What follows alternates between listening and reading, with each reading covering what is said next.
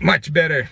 Hey everybody, welcome to episode number 2 of the Cud. So in episode 1, or just with the Cud in general. So what the Cud was supposed to be was I don't know what you would call it, a video podcast.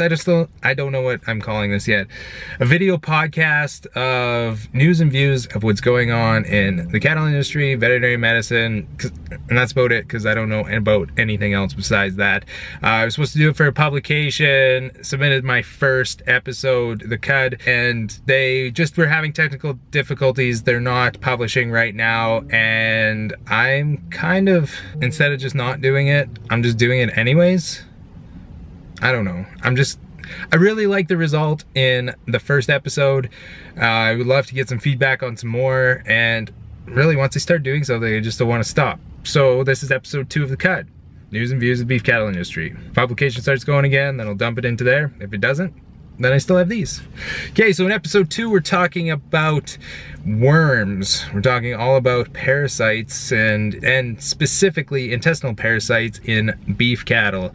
So this is something that I'm like weirdly passionate about, and I have no idea why. I don't really think that I love parasitology in vet school. The only thing I could remember back then was that the pre-patent period, or the time that it takes to go from an egg to an adult, is 21 days in most of the parasites, and that was just always my guess on the test. 21 days.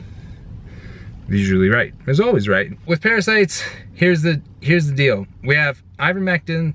That is like the typical pour on Ivomec. It's a jack of all trades, master of none. So it's really good at getting lice and the ectoparasites, mites and stuff like that. And it's okay at getting internal parasites. It's not great at getting either. So jack of all trades, master of none. And it's been used ad nauseum. It's still given just about to every animal, at least in the fall and sometimes even in the spring. So given to animals twice a year for years and years and years and years. And now we're seeing the potential of some resistance cropping up to that product. In some of the trial work that I've done, when we give just a single shot of Ivomec or an ivermectin, we only get about a 70% reduction in fecal egg counts, or the number of eggs that we can count in a 3-gram sample of feces. So not spectacular. We've been, I guess, approaching deworming a little bit differently than just mass treating all the cows in the fall and then maybe even again in the spring.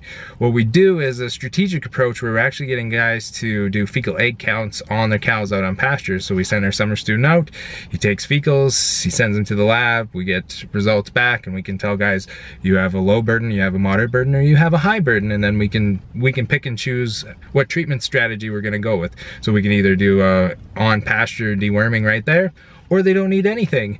And some guys are even saying, well, if my parasite level is so low, do I really need to go with Ivomec in the fall? And maybe I should go with ectoparasite control product, like a synthetic pyrethroid. Brand names would be like Backline or Boss or Saber, just to control the lice, because I don't really need to worry about intestinal parasites in my herd because I've already checked. The other thing with that is also strategic deworming out on pasture. So there's some benefits when you have a lot of parasites in your cows while they're out on pasture, that you can strategically time to kind of clean up your pasture and get the most bang for your buck. So what we like to do is about 4 weeks post-pasture turnout, so when cows go out on grass, we'll take that sample and look at it. And then about 6 weeks or so into that grazing season is when we would hit them with typically a fenbendazole in their mineral mix. And what that has the benefit of is those cows have gone out on pasture for those 6 weeks and have cleaned up a whole bunch of parasites that overwintered as larvae, and they've been eating and eating and eating those ones up as well, and they're just at the precipice of when they're gonna start shedding more and more eggs later in the season if it's a high burden pasture. So we hit them with the on pasture dewormer and cleans them out. So it cleans up the pasture, and it also has really good returns. So if you look at all of the literature of what it does for the cow or what it does for her weaned calf, is about 28 pounds of extra weight of weaned calf, which is spectacular. In the US, they have way more options for this fenbendazole. You can have it in crumbles, you can have it in pellets, range pellets. In Canada, we do have the crumbles, but they're quite a bit more expensive. So that's why we just get the premix mixed up in mineral. That's what I know about parasites. This sun is going to be extremely distracting. The one other thing with the Cud is question of the day. So question of the day, I'm going to ask a question. I want you to comment below on my question. So today's question is, what is your deworming strategy in your cow herd? If you don't have cows, just make one up. Just be like, my pretend herd, we get this. All right, see you next time.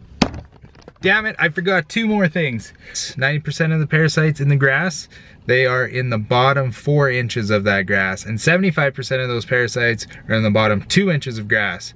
So the shorter you graze your grass, the more chance you're gonna have of your cows picking up parasites. And the last thing is biosecurity. So when you're buying cows or have new cows coming into pastures that you have to consider, what is their worm burden? You have no idea. Have they been treated? Are they from a really terribly infected pasture? So it's good to talk to your veterinarian about a biosecurity program, perhaps treating them on arrival with a combination therapy to wipe the parasites out on those cows. Okay, that's everything. Now I'm done, I swear.